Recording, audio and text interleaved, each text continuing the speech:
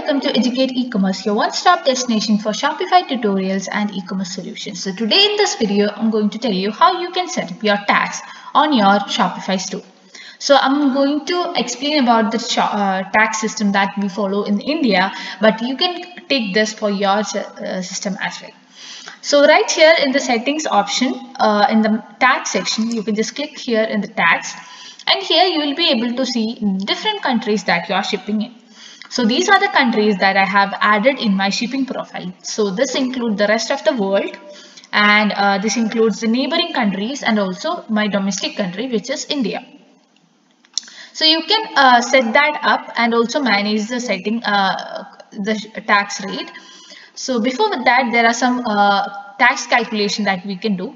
You can also put on the all tax include all the prices inclusive of the tax. You can click on that if your if this products is already at their tax rate.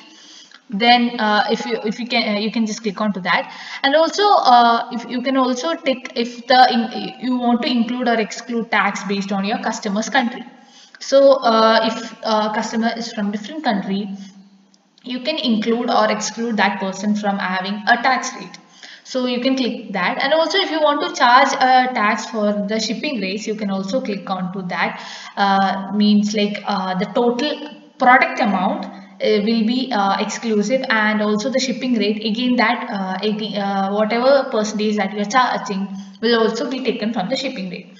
So you can also do that, and also charge VAT on digital goods. So VAT is a system that we follow. So if you want to value added tax you want to add on a digital goods, you can also do that. So since we are selling physical products, we don't have to do that. So that's the tax calculation part. Then we have the tax region, so we can set it up for India. So I'm going to click on to the manage option right here.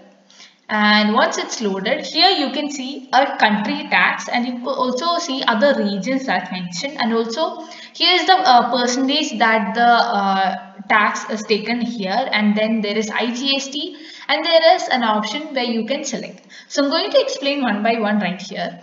So country tax is basically the IGST or the CGST that's taken. So this will be basically the CGST, which means the central government tax.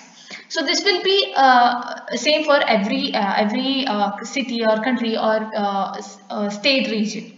So this is the CGST, that's a fixed rate for each region. So the region right here, the different states, if the selling state, like whichever store, which region that you are operating in, will have a separate tax. And also when you are shipping into another region, there again there will be another tax. Okay, so if I consider this Andaman and Nicobar, or let's say I'm going to take the Kerala, so that's my city that I am shipping my products in. So Kerala is where my state is currently there. So here I'm going to give as 9%. So here this will be the SGST or the state GST. So Kerala has a state GST of 9%, and also it will add up. Instead of 9%, I have added added to 9% central tax. Okay, so final tax would be 9% SGST and 9% of the CGST. So that is the final tax calculation. But for other countries or the other region, let's say Assam, so I am shipping my product from Kerala to another state. So there I have to take the IGST, which basically means this is the final percentage of GST, and this will be instead of the 9% federal tax. The federal tax means the country tax. So there will be a fixed rate that will be 18%. So there won't be a CGST or SGST, but instead of that there will be IGST, which means I'm going to import that Indian GST system that I have. So that's how the tax system works. So basically when you are shipping inside the state that your store is functioning, and also the state where you are shipping to. So that's one way to go. And then we have tax outright. So there are different tax systems that you have in your store. So by the country's tax policies, there are 4 different tax slabs. So first one is 5%, second one is the 12%, third one is 18%, and then the 24%.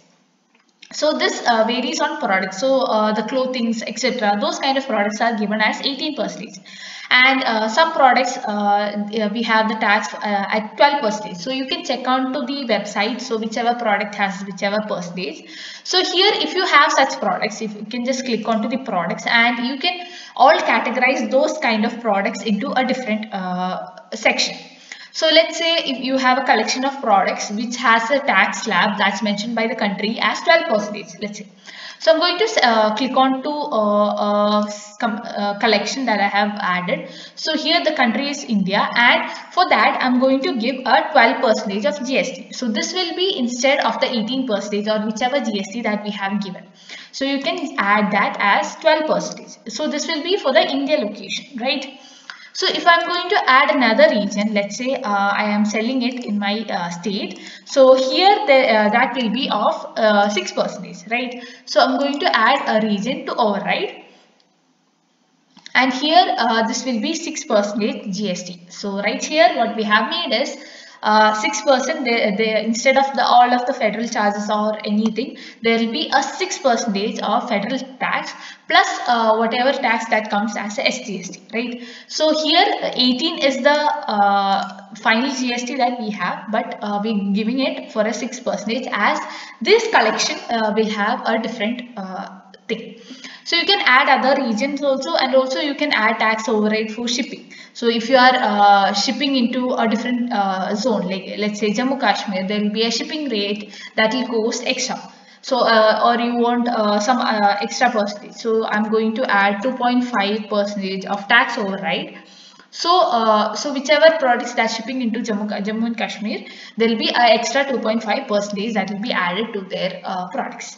So I'm going to give it tax override. So in this way you can categorize your products into different shipping rates.